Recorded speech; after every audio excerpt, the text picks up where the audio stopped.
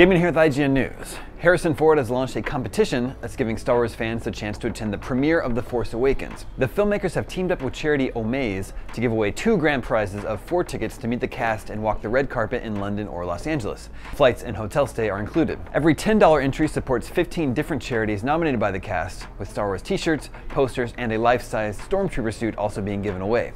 Full details can be found at the Omaze website, while Han Solo himself makes the announcement in the video, making Star Wars fans laugh and cry in the process. For more on everything Star Wars, stay tuned to IGN.